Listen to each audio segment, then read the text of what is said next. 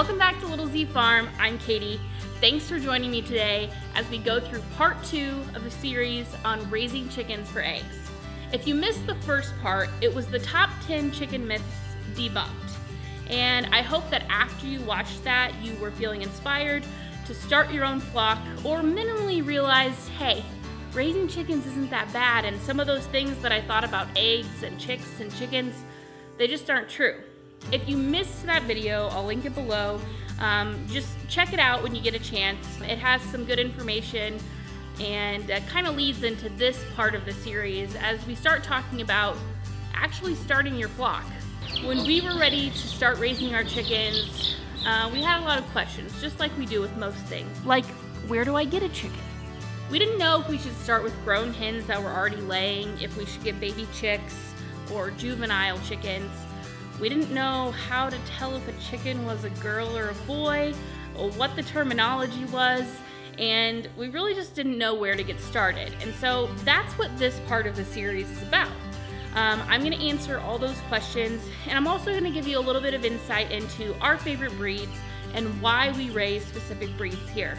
You can hear our chicks in the background probably for the duration of this video. Sorry, not sorry for the sounds. So you've decided that you want chickens for eggs, but what breeds are going to be best for your family? Don't worry, I got you. At Little Z Farm, we've raised almost a dozen different breeds of chickens over the past 5 years.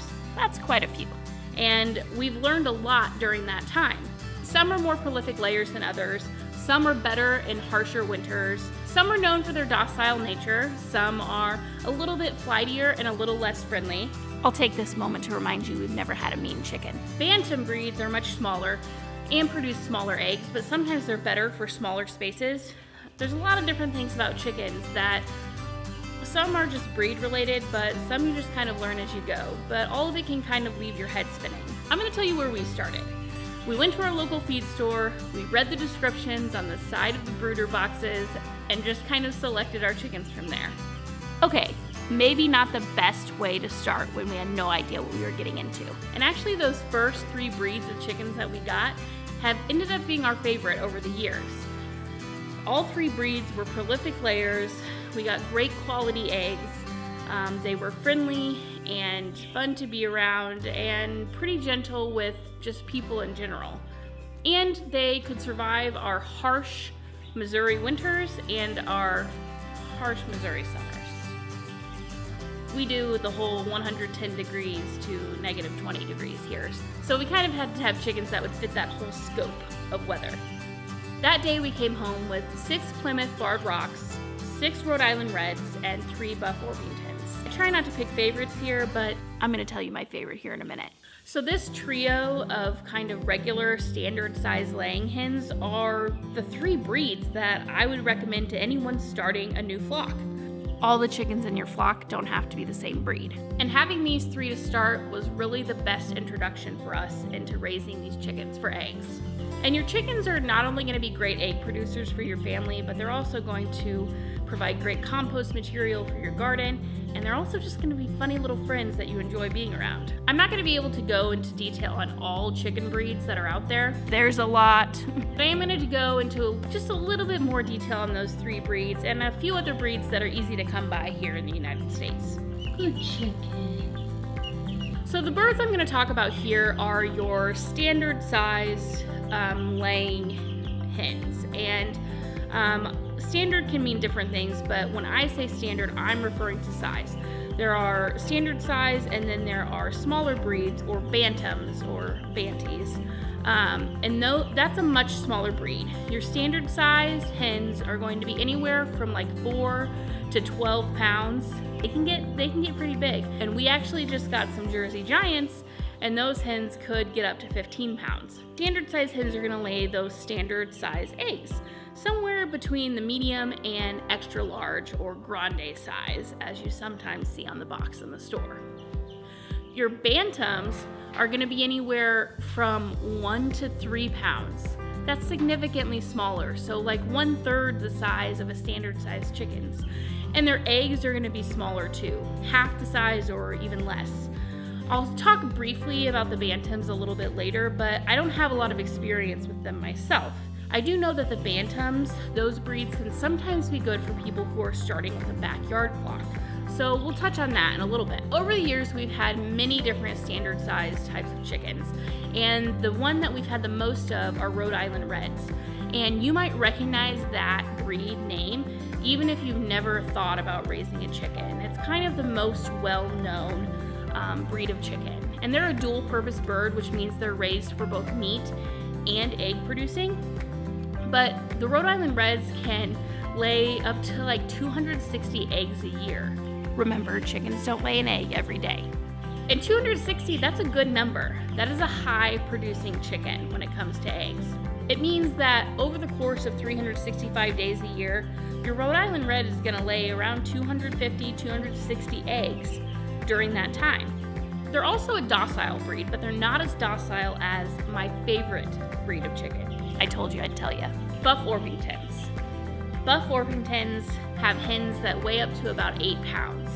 They're this beautiful, light yellow, fluffy bird that just commands the room. And by room, I mean farm. And by command, I just mean my attention is drawn to them personally. They're also great egg layers. They produce 200 to 280 eggs per year. So you're getting a lot of bang for your buck with these types of chickens. They're definitely the most friendly breed that we've personally had here on our farm. And actually, Little Z Farm is named after our first Buff Orpington named Little Z. Our uncle actually named her, and I loved that chicken. She really marched to the beat of her own drummer, and she loved food. She was a Zorns. Buff Orpingtons might just be my personal preference, but I know that many people agree that they are a great addition to your flock, especially a starter flock, and I think that you'll love them too. The third breed that we had gotten in our first batch, I don't like to say batch, the third breed that we got in our flock were the Plymouth Barred Rocks. And this is another beautiful bird that's kind of marked by the black and white stripes. Also prolific layers, laying up to 260 eggs per year. They do tend to be a little bit broodier, and I'll tell you what broody means. Broody just means that they have a tendency to want to lay on their eggs and hatch them. And this isn't gonna be a problem for you if you're gathering your eggs every day. It's just something to kind of be aware of. Also, if you're thinking about hatching eggs in the future, a Plymouth Barred Rock might be a good solution for you. And the Plymouth Barred Rocks are the best at laying through cold winters. So those were the three that we started out with, and I love them. It's hard not to love a chicken. Some other popular high-producing egg layers include Americanas, which always come in a variety of colors, and they lay these really pretty light green, blue, brown eggs. If you're looking for variety in your eggs, they're definitely my favorite for that reason. Also, White Leghorns and Golden Lace Wyandottes are also great breeds if you're looking for a high-producing chicken to add to your flock. All these breeds are easy to find too, which is important when you don't exactly know where to get them.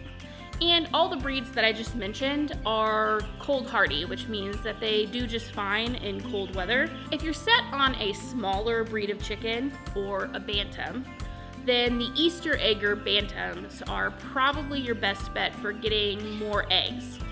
And you have to keep in mind that bantams in general lay fewer eggs than your standard sized breeds. Also, bantams lay smaller eggs. So they're gonna be half the size or 1/3 the size of a normal standard chicken egg.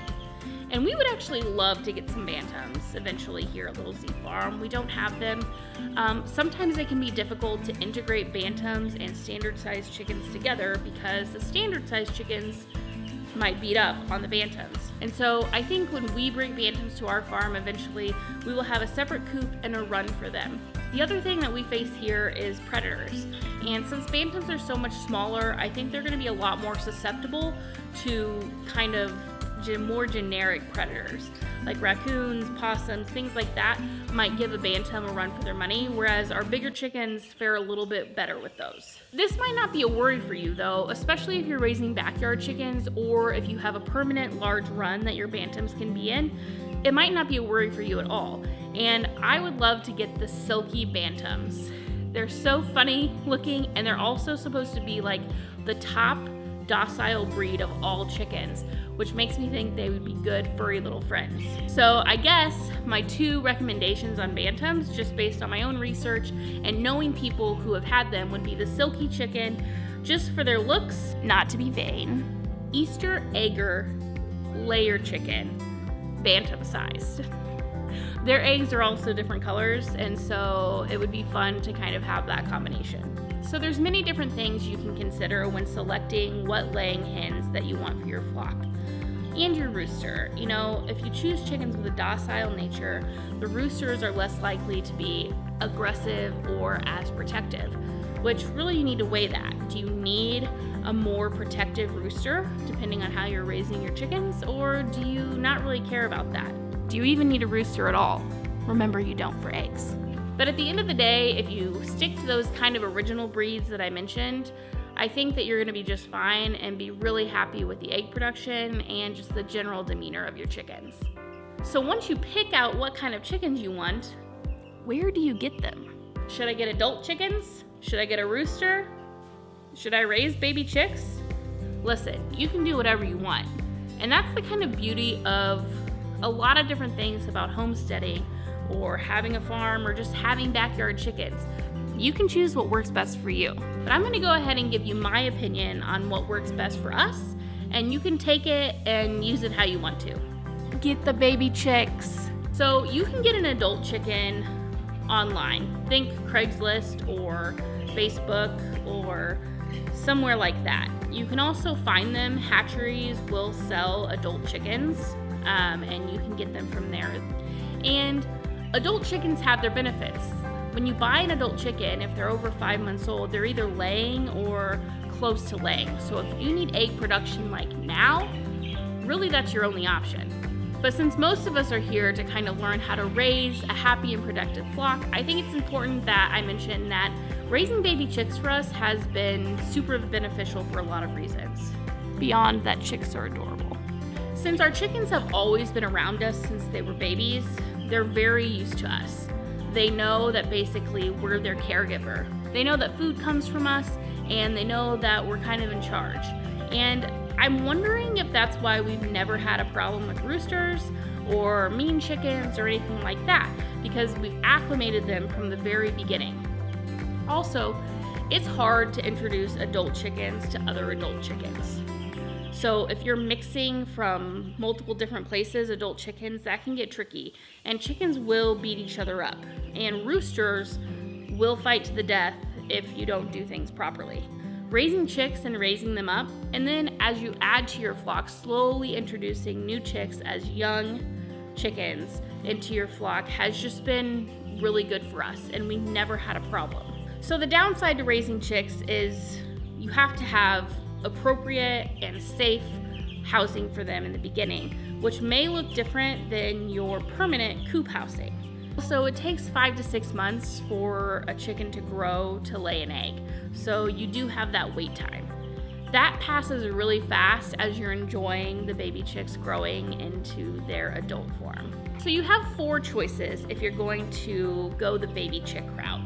You can find a local hatchery and visit them, which is a really cool idea because you can learn from them as you pick out the chicks that you want. We've never had the opportunity to do that, but I am looking forward to doing that in the future. You can find them online from local breeders, but it's important if you do that you know that they're coming from a healthy environment and why they're being sold. You don't want to get home with sick birds.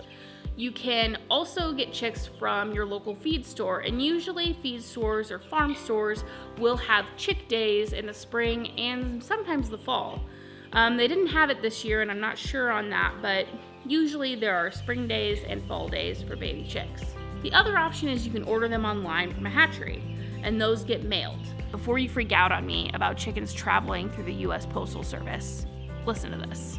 Did you know that a baby chick can survive on the yolk that it came from for up to 3 days? And in the natural world, when a mama hen hatches her baby chickens, sometimes they're not coming out from under her for a day or 2 because she has to wait for all the chickens to hatch. And they're absorbing all of the nutrients from that yolk into their body, and that is how they're getting what they need to survive. That's just natural. Baby chicks will not eat or drink until the 2nd day of their life, and for that reason we've found it completely humane to order chicks online and have them arrive within a 48-hour period. As always though, you do you. The good news about the breeds I mentioned is that they're often locally found, so you can often get them at the feed store on chick days. If you're going that route, my suggestion is to find out when the chick days are and call the feed store and ask what types of chickens they think they're going to be receiving and what day are they receiving them. Oftentimes the breeds go quickly, and so you want to find, if they can't hold chicks for you, you want to go in on that day or those first couple of days to make sure that you get the chicks that you want. And the feed store gets their chickens from hatcheries too. Crazeless and the like are still an option here for baby chicks, but like I said, just check it out before you agree to buy any. When you go to the feed store to pick out your baby chicks, or if you're ordering them online, you're going to see something that either says straight run or pullets, or it will have it listed as female and male. Straight run means they're not sexed, so you don't know how many roosters you're going to end up with, and you don't know how many hens you're going to end up with. We did straight run for our first flock, and we ended up with only 3 roosters. And honestly, that's pretty impressive. But my friend recently got some new chickens, and they ended up with 5 roosters out of 6. And that's just not going to work. You only want 1 rooster per like every 12 hens if you decide that you want roosters.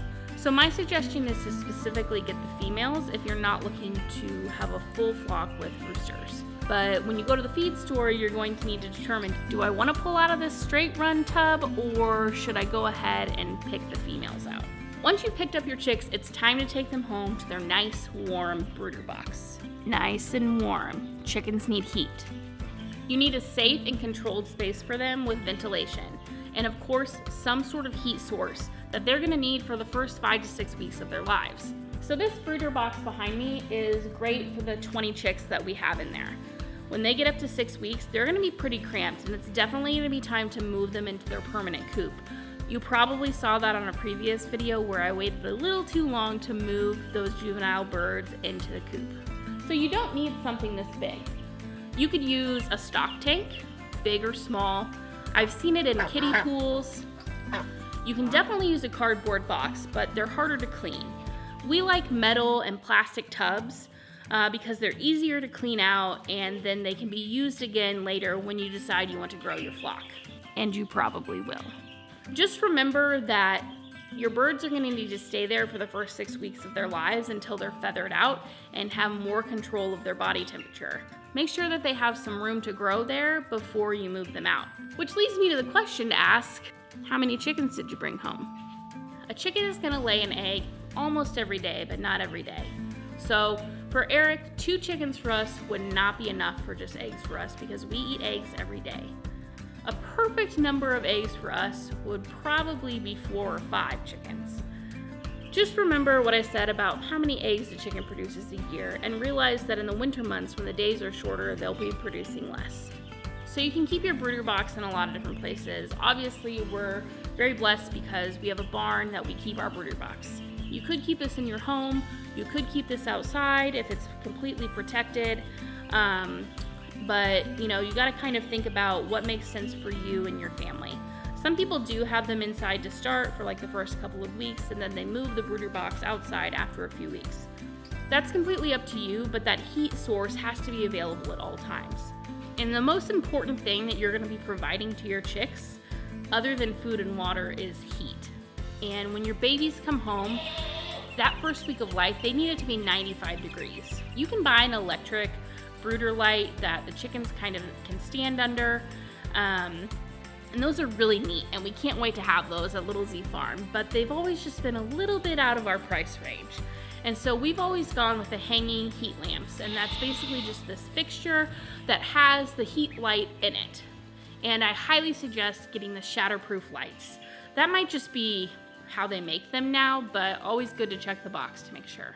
You can pick the lights up at the feed store, and I recommend having them on the day before you go to pick up your chicks so that when you bring the chicks home, that space is nice and toasty. As your chicks grow older, you're gonna be able to raise that light little by little to decrease the temperature right directly under it.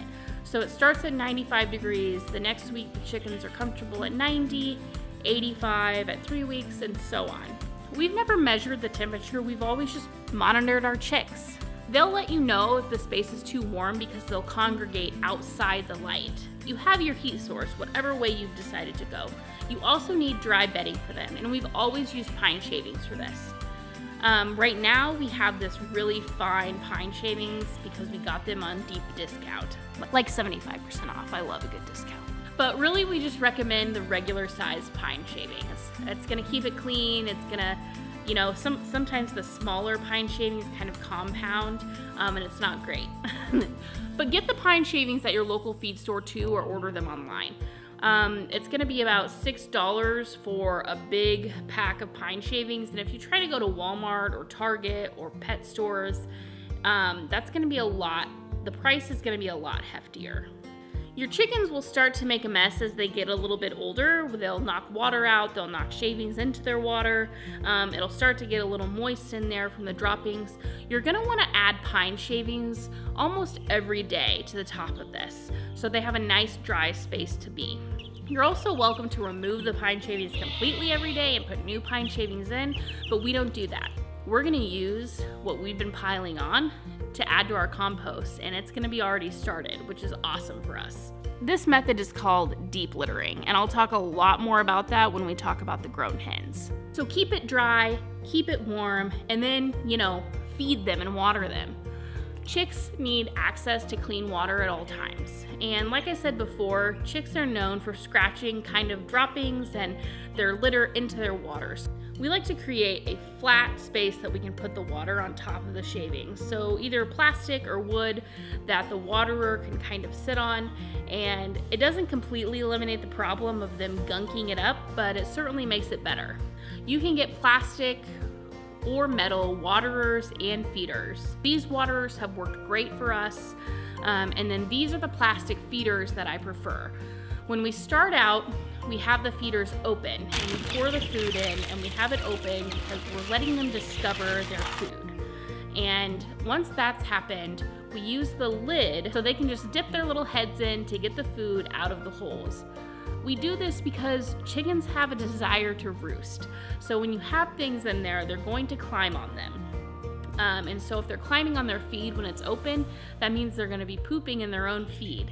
And we don't like that. But when you go to feed them, dump out whatever they've added on accident to their feed bowl and start fresh each time that you feed them. Start your babies on starter feed, and this means that it has at least 18% protein. They need a lot of protein as they're starting to grow. You can buy this at your local feed store or farm store, or you can order it online. There are organic versions of this, but what you also need to make sure is that it's crumble. You'll see crumble and pellets, and you shouldn't see starter feed that is in pellet form, but if you do, avoid it. Chicks need crumble, and as they get older, you'll probably want to switch to pellets because the pellets are less messy, but for right now, you gotta stick to the crumble starter feed. We feed our babies twice a day, and that's because we want them to get used to us being around, not necessarily because we need to feed them twice a day. Each chick will eat about an ounce of food each day, and so it ends up being a little bit over 2.5 pounds of food per chick for the first 6 weeks. We tend to end up feeding a little bit more than that, and we kind of let the birds tell us as we go. I don't think you need to worry about overfeeding your chicks. You don't need to measure it out ounce for ounce. Most chicks naturally figure out where their water and food is once you bring them home. But if your box is a little bit bigger or you feel like they're not figuring it out, after a few hours of acclimating, pick them up one by one and gently dip their beaks in the water and gently dip their beaks in the food. If you're keeping your baby chicks in a garage or in the house or somewhere where there's not access to natural light, I recommend turning the light on during the day. You want your babies to get used to morning and night and the natural kind of movement of the day. The last thing I want to kind of talk about when it comes to baby chicks is you. The more time you spend with them, the more likely they're going to be used to you as they get older. Hold them, feed them from your hand, give them little finger taps on their little tiny heads. They're going to become acclimated to you, and they're going to begin to associate you with good things. And if you want a friendly chicken, you want to do that. It's going to make a world of difference when they break out of that brooder box for the brave new world they're about to encounter. Baby chicks are a ton of fun, And there are a million different things I could kind of outline in this, but I just wanted to give you a brief overview so you know all the different things that you need to get started. If you have any questions, please comment and ask below, and I'll do my best to answer all of them. You're so close to having these laying hens, and you're gonna love that the fruits of your efforts end up coming out into these beautiful, fresh eggs. In the next part of the series, we're gonna be talking about infrastructure, chicken infrastructure. We talked a little bit about the brooder boxes today and what your chicks need to be healthy and happy, but I wanna spend time in the next part of this series talking about the run, the coop, kind of the permanent infrastructure that you're gonna have on your property to house your grown hens. And this is important. So I'll talk a little bit about that in the next part of this series. Make sure that you subscribe below so you don't miss out on that and all the latest happenings at Little Z Farm. I can't wait to interact with you all more. Thanks for watching, and see you next time here at Little Z Farm.